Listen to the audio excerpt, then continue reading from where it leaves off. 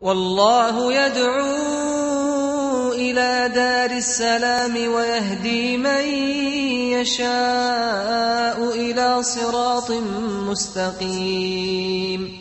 الله نزل أحسن الحديث كتابا متشابها مثانية تقشعر منه جلود الذين يخشون ربهم ثم تلين جلودهم وقلوبهم إلى ذكر الله. Assalamu alaikum wa rahmatullahi wa barakatuhu. I welcome you to an episode of our new and exciting series called The Sciences of the Qur'an. I am your host, Yasir Qadhi. We were talking in our last episode about the history of the sciences of the Qur'an, and we mentioned that, like all the sciences of Islam, these sciences were initiated with the Prophet ﷺ himself. And the companions would ask the Prophet ﷺ of any issues that confused them, they needed any clarification of. And some of the companions began to specialize in the sciences of the Qur'an, just like other companions began to specialize in what would later be called fiqh, and yet other companions specialized in other topics. So these specializations actually began with the companions themselves. So we had, for example, Abdullah ibn Abbas radiyallahu ta'ala an, who was the cousin of the Prophet sallallahu alaihi wasallam. He was of the most knowledgeable of the companions about the Qur'an. And one of the reasons this was the case is because the Prophet ﷺ made a dua for him and said, Allahumma faqihhu fi d-din wa allimhu at-ta'wil. O Allah, give him a knowledge of the religion and teach him how to interpret the Qur'an. So when the Prophet ﷺ made this dua, and he was at that time 13 years old, then by the time he became a man, by the time he became an older person, he was considered to be the single most knowledgeable person of the companions about the Qur'an and the sciences of the Qur'an and interpreting the Qur'an. Other famous companions were Abdullah ibn Mas'ud. Ibn Mas'ud radiyallahu ta'ala anhu memorized so many verses and surahs from the Prophet sallallahu alaihi wasallam himself. He said, for example, in one narration, I memorized over 70 verses directly from the mouth of the Prophet ﷺ. 70 surahs, 70 chapters, and that is more than half the Qur'an. I memorized 70 surahs directly from the mouth of the Prophet ﷺ.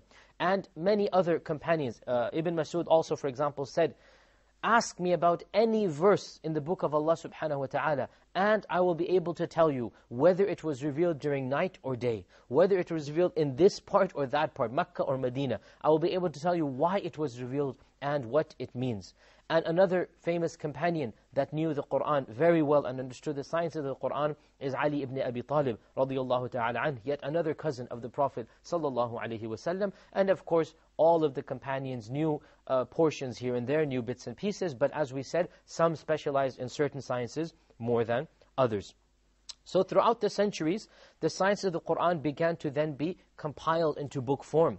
And we find even references to books being written down in the later part of the 1st century of the Hijrah. And in the 2nd century for sure we have references. In fact, we even have extant manuscripts dating back to the 2nd century of the Hijrah about books written on the Qur'an, explaining the Qur'an, talking about the Qur'an, contextualizing the revelation of certain verses.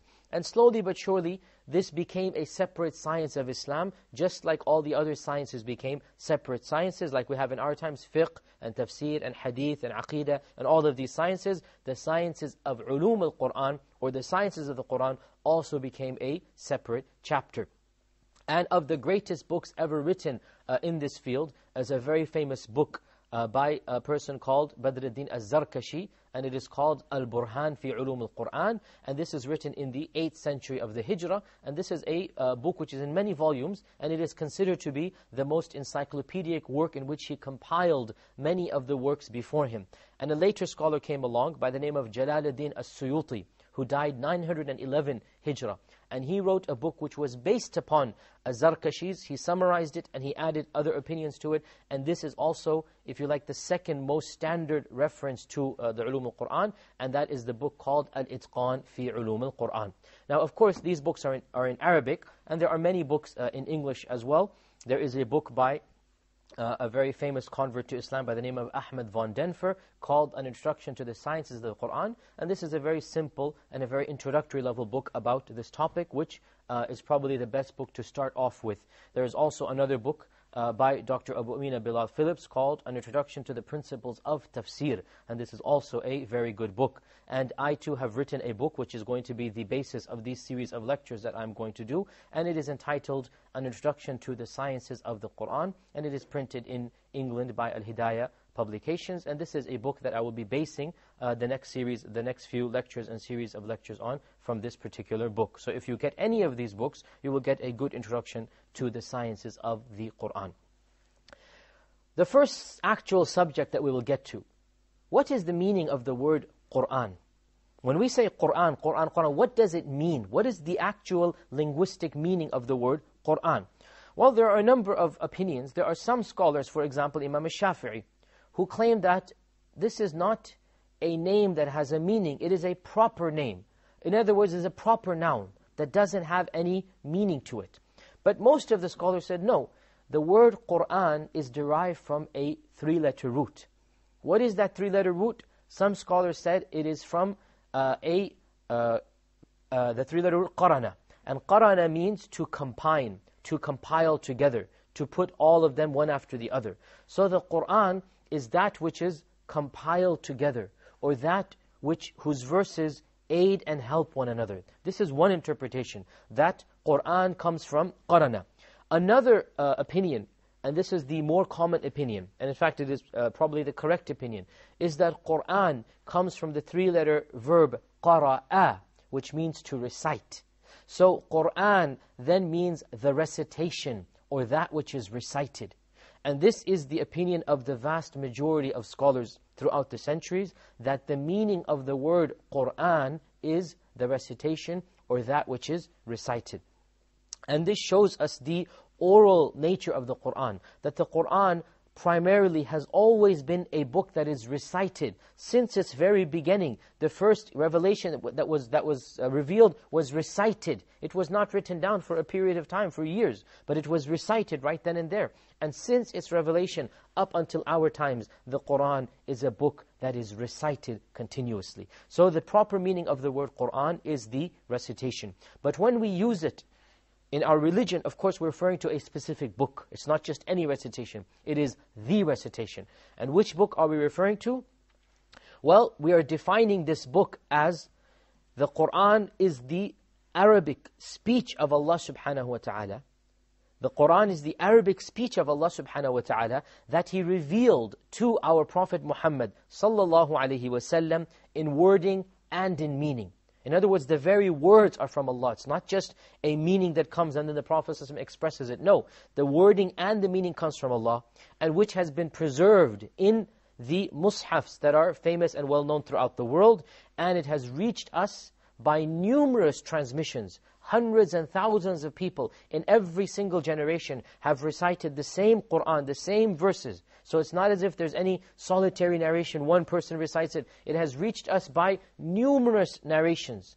And it is a challenge to mankind to produce something similar to it. This is the definition of the Qur'an. Let us break down this definition bit by bit. The first thing that we said, the Qur'an is the Arabic speech of Allah subhanahu wa ta'ala. Therefore, according to this first part of the definition, the Qur'an is the Arabic. In other words, if we were to translate the Qur'an, we don't have the Qur'an anymore. We have a translation of the Qur'an. The Qur'an is only in Arabic. And anything that is translated based upon the meanings is not the actual Qur'an. Hence, we cannot recite a translation in the prayer. We cannot derive rulings from translations. We cannot derive legislation or theology from translations. Yes, we may read translations to get a very basic meaning, but we cannot use translations as a substitute for the original. And this is not the case in other religions. For example, Christianity, all Christians of our times, all of them rely upon translations of the Bible, and they consider those translations to be the very Bible of God. And yet it is well known that Jesus Christ did not speak Latin, nor did He speak Greek, nor even did He, of course, not speak English or Spanish or any of these translations that are available. And yet many Christians will believe that the translated Bible is the actual Word of God. Whereas the Prophet that they believe in, the Prophet Jesus Christ, never spoke any of these languages. For us, we say, no, the Qur'an is only in the language it came down in, and that is the language of Arabic. And anything that is translated is only a translation of the meanings of the Qur'an, and not the actual Qur'an itself. And the evidence for this is that Allah subhanahu wa ta'ala Himself refers to the Qur'an as being in Arabic in over 12 verses in the Qur'an. One of them, for example, Allah says, وَهَذَا لِسَانٌ عَرَبِيٌّ مُبِينٌ. And this is a clear and perfect Arabic speech. In another verse, Allah says, إِنَّا أَنزَلْنَاهُ قُرْآنًا عَرَبِيًّا. We have revealed it as the Arabic Qur'an. And also Allah subhanahu wa ta'ala says in many other verses that this is the Arabic speech. Now, question arises here.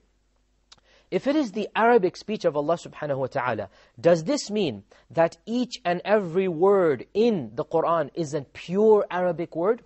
And if this is the case, then what do we do for those words that clearly, if you specialize in Arabic, you realize these are not words that will have an Arabic origin. They are based in original languages and were imported into Arabic. For example, the word qistas.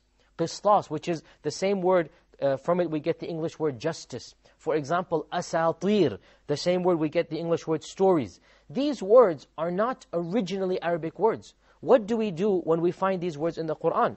The response is that these words were originally borrowed from other languages, centuries before the revelation of the Qur'an.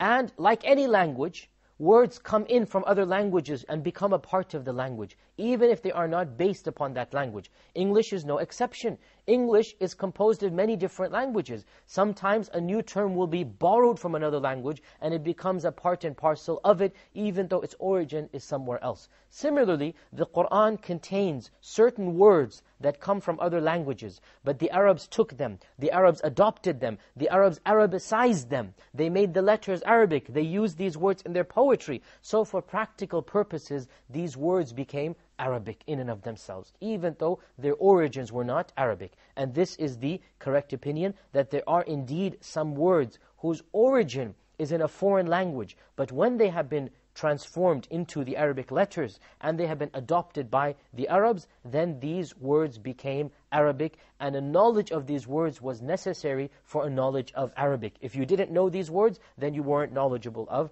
Arabic. And this appears to be the strongest opinion. So to summarize today's episode, the meaning of the word Qur'an is that which is recited.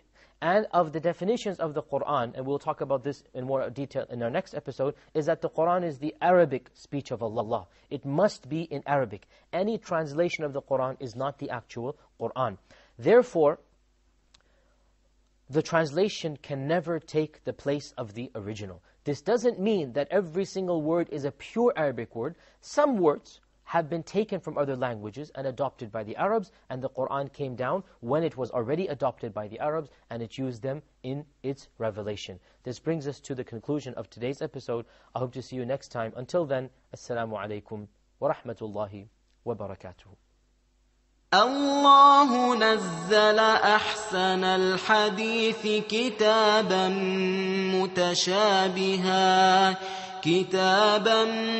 متشابها مثانية تقشعر منه جلود الذين يخشون ربهم ثم تلين جلودهم وقلوبهم إلى ذكر الله